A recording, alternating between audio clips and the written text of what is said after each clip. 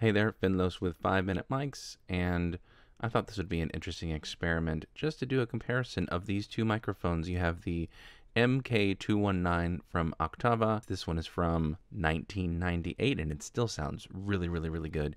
And it has the same capsule as this microphone, the MK-101, which is a modular head basket that fits on top of the MK-012 preamp. And although they definitely look different, they use the same capsule, and obviously it's my same voice. So I was wondering how much of a difference the basket shape, the preamp, and about 25 years of technology can do to improve or not the sound of a microphone, especially since they're using the same capsule and you're hearing my same voice. But again, this is the MK-101 large diaphragm condenser. This is the MK-219 large diaphragm condenser.